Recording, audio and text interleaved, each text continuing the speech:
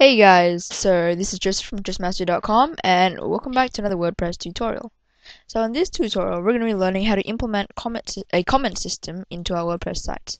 So without further ado, let's get started.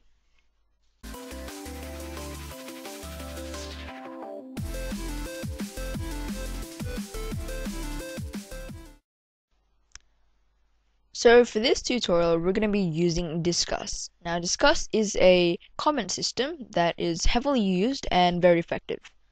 So go into disqus.com and go on your user after you've logged in or signed up and click on settings. You'll be in this page and just close this tab and you want to click on this icon again and go add Disqus to your site. So now you're going to type in your blog name. I'm going to call it my WordPress development and my unique Disqus URL. I'm going to call it WordPress tutorials by Joe.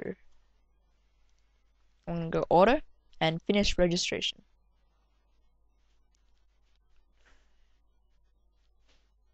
I'm just going to say choose your platform.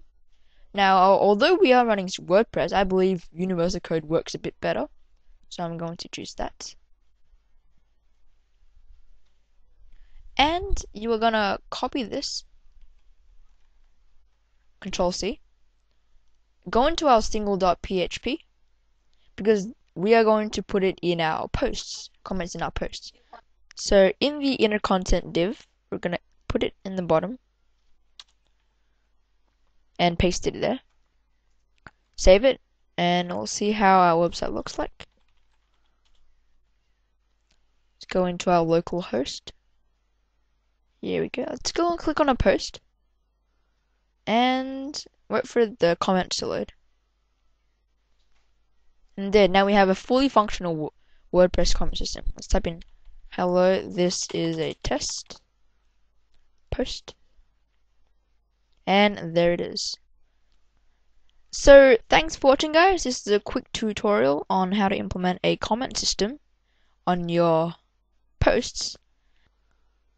Now keep in mind that I will be creating WordPress comments tutorial in future episodes, as this is a theme tutorial.